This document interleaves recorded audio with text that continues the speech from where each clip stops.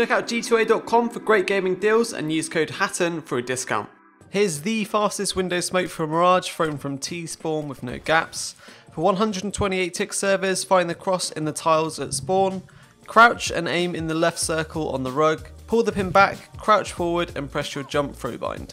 This creates a smoke for window that leaves no one-ways or gaps on either side. The crouch forward might be off-putting to some, but it's actually really easy to land, and for the 128 tick version doesn't require you to hit any specific timing for the throw. This method is far better than any run throw. For 64 tick servers on matchmaking, go to the same spot in the spawn, crouch and find the same circle on the rug, but follow it up until it's in line with this circle on the left.